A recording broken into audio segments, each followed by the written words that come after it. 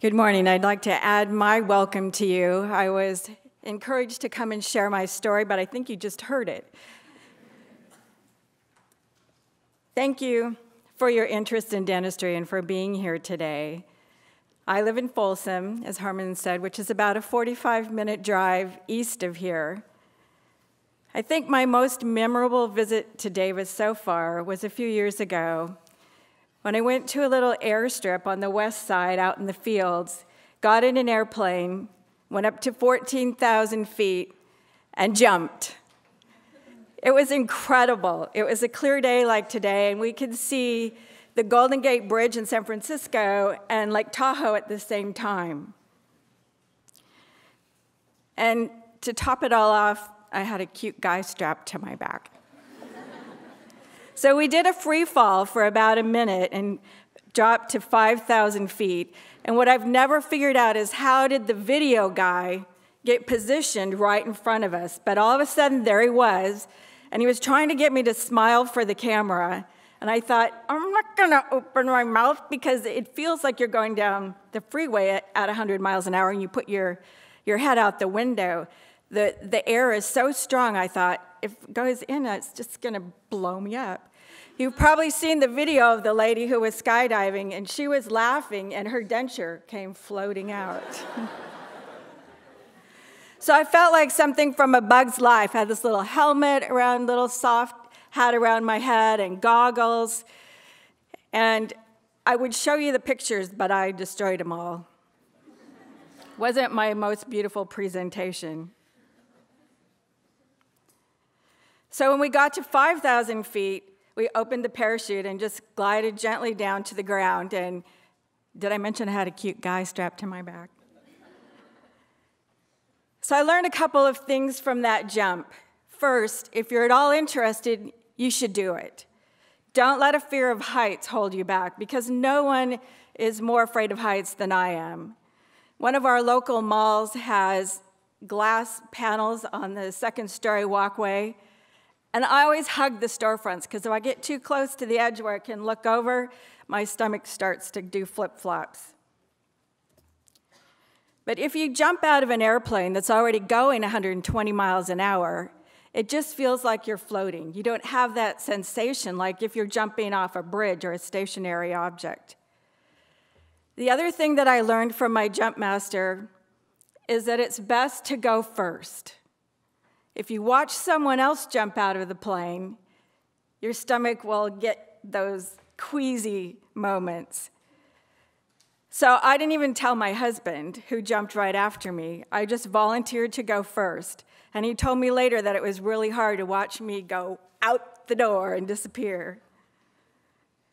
So don't hesitate to follow your dreams, to take the jump. Often your fears are unfounded. And go first. Be a leader. That was not the first time that I was first at something. I'm a firstborn. That comes with its own set of characteristics. And I was also first in my family to enter a healthcare profession. I grew up in a logging camp on an island in Alaska. We had no dentists, no physicians. I think we had one nurse in camp. We didn't have phones or TVs or stores. Our groceries came once a month on the grocery boat. My middle brother and I tried to convince my younger brother that he came on the grocery boat too, that Fred McKay, the captain of the boat, was his father, and now we wonder why he's been so traumatized. But we had a rich life. We lived off the land and ate a lot of fish and a lot of venison. We were homeschooled. Some years we had 1 or 2 teachers for all 8 grades in camp, so we had to be independent learners. When I was starting junior high, we moved about 30 miles away to the town of Ketchikan.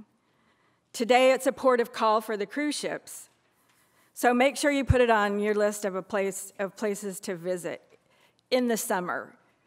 Ketchikan has an average rainfall of 14 feet a year, but on a clear day, actually, even on a rainy day, the scenery is spectacular. When I was 15, a friend of my parents asked me if I would be interested in working in his dental office after school. And I didn't really have a clear vision or actually any vision of a career path at that time. I knew I would go to college because my parents told me that it was my decision, but I had to go to college. I thought working in people's mouths sounded gross, but after lots of encouragement, I decided to try it. And today, well, I cut gums for a living. I was fortunate to work with a compassionate and skilled dentist who mentored me and encouraged me. When I graduated from high school, I left home from my dad's alma mater, which was the University of Idaho, and entered the pre-dental program. At that time, there were only 1 or 2 women per class in dental school. And my college counselor told me that women go into dental hygiene, honey. So not knowing any better at the time, I applied to dental hygiene programs. I got my bachelor's degree in dental hygiene from Idaho State University and returned to Alaska to work. My path led me to an office where I worked with a dentist who had lost his right hand. He was flagging some high-power lines on his property so that his friends wouldn't hit them with their airplanes. And he slipped and grabbed a live wire and got 7,500 volts down his right hand, his right arm, and into his groin. So his right arm was amputated, and he had a hook for a prosthesis, which worked great for retracting cheeks. And then I got to utilize my skills in expanded functions. So he retrained himself in just a few months, actually, to use the handpiece with his left hand. And I would start by getting his patients numb. He would do the cavity preparations, and then I would place and finish the fillings. So I kept thinking about dental school. And I also had an interest in education. I learned about a master's degree program in oral biology at the University of Washington. It was designed to train hygienists in basic sciences like anatomy and pathology, and it increased the pool of instructors for hygiene programs. So I was accepted to the program, and after finishing my master's, was recruited to teach in a program in Kentucky. I never thought I'd live in Kentucky. Well, I wasn't there very long when a dental school recruiter came to the campus, and in my conversation with him, he asked me, "Why aren't you in dental school?" And he handed me an application. I went through the process and interviewed and ended up choosing the University of the Pacific Arthur A. Jagoni School of Dentistry in San Francisco. By the time I entered dental school, there were about 30% women in each class. I think today, Dr. Valakovic didn't mention it, but today I believe the classes are close to 50% or just over 50% women. During the time that I was in dental school, I was involved in leadership roles with the American Dental Association, the American Association of Dental Schools, now known as ADEA, the organization that Dr. Valakovic is with. I became the vice president of students and sat on the executive committee with deans and faculty from schools around the country. That led to an appointment as the student representative of CODA, the Commission on Dental Accreditation. So again, as a dental student, I sat at the table with deans from dental schools across the country, and we discussed and established the requirements for dental education and dental auxiliary programs. I'll never forget my first meeting. I was in my 3rd year of dental school, and I had just finished those national boards that Dr. Valakovic talked about, a 2-day written exam, drove from the exam to the San Francisco airport and flew to Chicago. I got to Chicago about midnight and took a taxi to downtown Chicago. The taxi driver fell asleep on the way to the hotel and drove off the edge of the freeway. I was pretty startled. I was alone in a big city that I wasn't familiar with, and it was kind of terrifying. But we made it to the Ritz-Carlton, and when I walked into the room and I saw that poofy bed and the nice plush robe and the chocolates on my pillow, I thought, okay, I can do this. I've been fortunate to travel all over the country with my leadership roles in dentistry, and I've made many wonderful friends. So I encourage you to get involved, and get involved now. Well, nearing the end of my dental school training, I began to explore what would be next on my journey. I had fallen in love with a classmate in dental school, even though I promised myself that I would never marry a dentist. He was headed to San Antonio to train in periodontics, and I was accepted into a fellowship in stomatology or oral medicine at Baylor College of Dentistry in Dallas, a 5-hour drive from San Antonio. When I finished that program, I decided that specializing in periodontics would make sense. Periodontists treat gum disease, which is a chronic infection of the gum and bone around teeth and can lead to tooth loss. So we do bone grafts, we do gum tissue grafts, we remove failing, hopeless teeth and place implants, and we treat diseases of the oral soft tissues in the mouth. So I thought my dental hygiene training, plus my dental, my oral pathology, oral medicine training would all be able to be applied in periodontics. So I married the dentist, moved to San Antonio, and started a residency in periodontics, a year behind my husband. When we finished our training, we moved back to California and started a practice together, had a couple kids.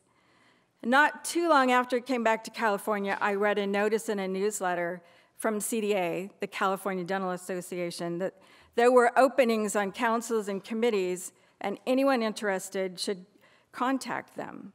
So I did. I let them know that I was interested, and that began my leadership career with the California Dental Association.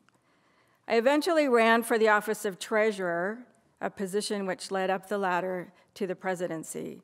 There had never been a woman in that position, and that was the year 2000. I even received anonymous letters and phone calls that I was not qualified, but the vote was almost unanimous. Being on the executive committee was a second full-time job, but it's so rewarding. The places that I went, the opportunities that I had, the friends that I made have left me with great memories. I was president of CDA in 2004, and I've continued to be active in local, state, and national associations. And so as you get ready to take that jump into a career in health care, first, start with an education. Benjamin Franklin said, "An investment in knowledge pays the best interest." An investment in knowledge pays the best interest. How true is that? Although the investment in knowledge is getting more costly, I know, kid number 4 just graduated from college this summer. But the opportunities are so much greater with an education. In healthcare, there are several levels of training and corresponding job responsibilities. I think I hit just about every rung on the career ladder in dentistry, from dental assistant to dental hygienist, educator, researcher, dentist, and specialist. It's taken a lot of work, and it continues to be a lot of work. Healthcare is demanding. It's never ending, and it's exhausting. And then you go home to take care of your family. And the face of healthcare is changing. We're not sure what it will look like when you start working and practicing. Many things will be different, as Dr. Valakovic mentioned. Will we have government-funded health care? Will there truly be affordable insurance for everyone? How will we be regulated? By who? You will be less likely to work in a solo practice like I do. The practice model of the future is moving toward group and group specialty practices, which makes sense because treatment is becoming much more multidisciplinary across more than one specialty. Likewise, the planning and coordination of treatment is more complex, and communication among providers is vital. You have the advantage of being comfortable with technology and being in constant communication. That was something I had to learn on my own. When I first started texting, I kept putting LOL on the end of every message to my children. Finally, one of them said, "You know, that means laugh out loud." So, who came up with that? I thought it meant lots of love. But here's what I can do today for my patients.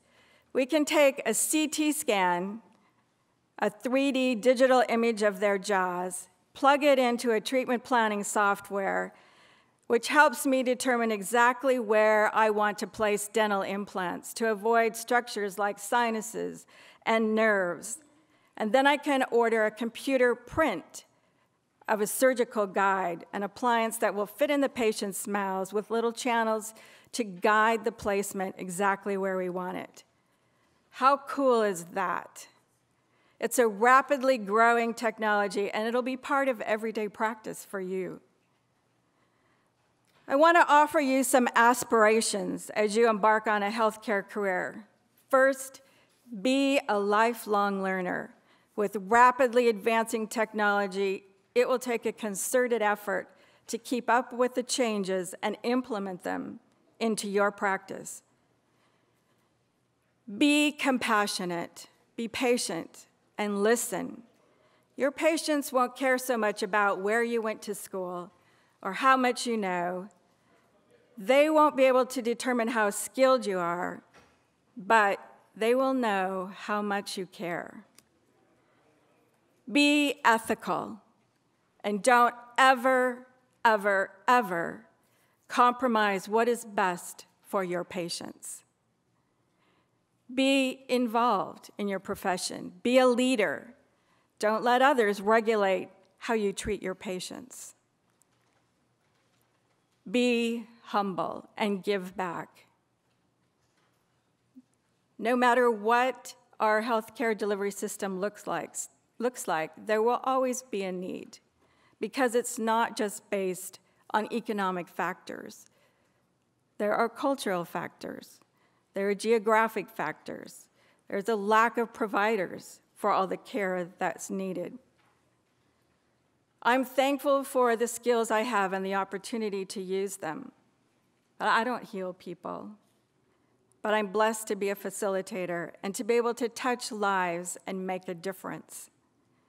The greatest rewards don't come from using the latest technology. While that's exciting, what makes it all worthwhile is to help someone less fortunate, a homeless person who's been living without hope, in pain, most likely addicted. When you can show them compassion, get them out of pain, give them a simple appliance so they can eat and smile and restore their self-worth, it makes it all worthwhile. So take the jump and go first. Best wishes to you.